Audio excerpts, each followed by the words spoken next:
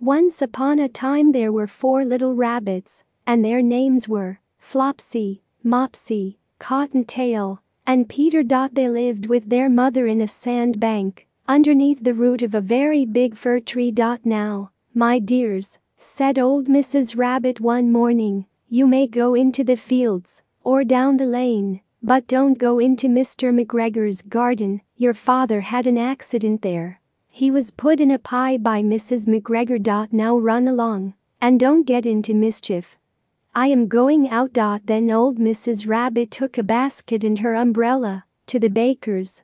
She bought a loaf of brown bread and 5 currant buns. Flopsy, Mopsy, and Cottontail, who were good little bunnies, went down the lane to gather blackberries, but Peter, who was very naughty, ran straight away to Mr. McGregor's garden and squeezed under the gate. First he ate some lettuces and some French beans, and then he ate some radishes, and then, feeling rather sick, he went to look for some parsley. But round the end of a cucumber frame, whom should he meet but Mr. McGregor. Mr. McGregor was on his hands and knees planting out young cabbages, but he jumped up and ran after Peter, waving a rake and calling out, "Stop thief!" Peter was most dreadfully frightened.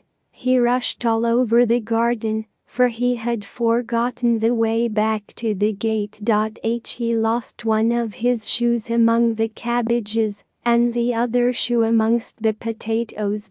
After losing them, he ran on 4 legs and went faster, so that I think he might have got away altogether if he had not unfortunately run into a gooseberry net and got caught by the large buttons on his jacket. It was a blue jacket with brass buttons, quite new. Peter gave himself up for lost and shed big tears, but his sobs were overheard by some friendly sparrows, who flew to him in great excitement and implored him to exert himself. Mr. McGregor came up with a sieve, which he intended to pop upon the top of Peter, but Peter wriggled out just in time, leaving his jacket behind him. Andy rushed into the tool shed and jumped into a can. It would have been a beautiful thing to hide in if it had not had so much water in it. Mr. McGregor was quite sure that Peter was somewhere in the tool shed, perhaps hidden underneath a flower pot. He began to turn them over carefully, looking under each. Presently Peter sneezed, "Kertyshoo." Mr. McGregor was after him in no time and tried to put his foot upon Peter, who jumped out of a window, upsetting 3 plants. The window was too small for Mr. McGregor, and he was tired of running after Peter. He went back to his work. Peter sat down to rest. He was out of breath and trembling with fright, and he had not the least idea which way to go. Also he was very damp with sitting in that can. After a time he began to wander about, going lippity, lippity, not very fast, and looking all around. He found a door in a wall, but it was locked, and there was no room for a fat little rabbit to squeeze underneath. An old mouse was running in and out over the stone doorstep, carrying peas and beans to her family in the wood. Peter asked her the way to the gate, but she had such a large pea in her mouth that she could not answer. She only shook her head at him. Peter began to cry. Then he tried to find his way straight across the garden, but he became more and more puzzled. Presently, he came to a pond where Mr. McGregor filled his water cans. A white cat was staring at some goldfish. She sat very, very still, but now and then the tip of her tail twitched, as if it were alive. Peter thought it best to go away without speaking to her. He had heard about cats from his cousin, little Benjamin Bunny. He went back towards the tool shed, but suddenly, quite close to him, he heard the noise of a hoe, rich, scratch, scratch, scritch. Peter scuttered underneath the bushes.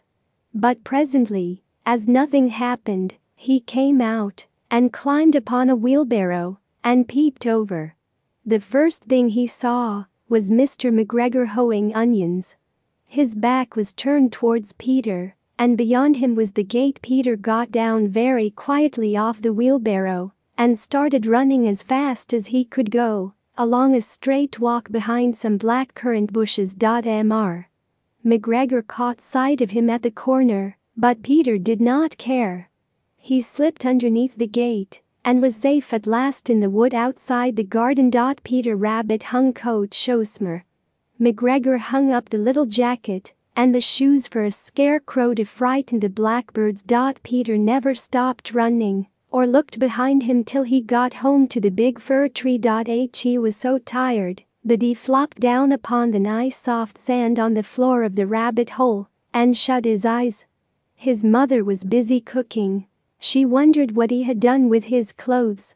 It was the second little jacket and pair of shoes that Peter had lost in a fortnight. I am sorry to say that Peter was not very well during the evening. His mother put him to bed and made some chamomile tea, and she gave a dose of it to Peter, 1 tablespoonful, to be taken at bedtime. But Flopsy, Mopsy, and Cottontail had bread and milk and blackberries for supper.